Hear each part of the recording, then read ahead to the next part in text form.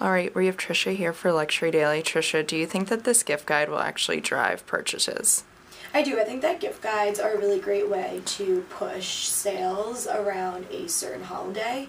And I really like how Oscar de la Renta does its gift guides. I think that it is very smart in splitting up the gift guide. So for example, say I was looking to spend, under a certain amount of money, or I just wanted to buy something small, but obviously from a luxury brand, I would go to the under 500 gift section. Meanwhile, if I had a lot of money to spend, I would definitely go to the Oscar picks, versus the other sections. So I really like how they are keeping up their image to all consumers and just making the brand really accessible.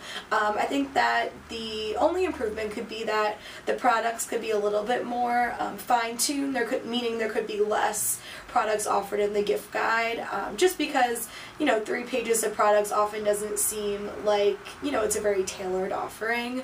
But then again, I think Oscar de la Renta has so many products that this is probably or has so many different collections and different price points as far as its offerings that it makes sense for it to include all this merchandise right now.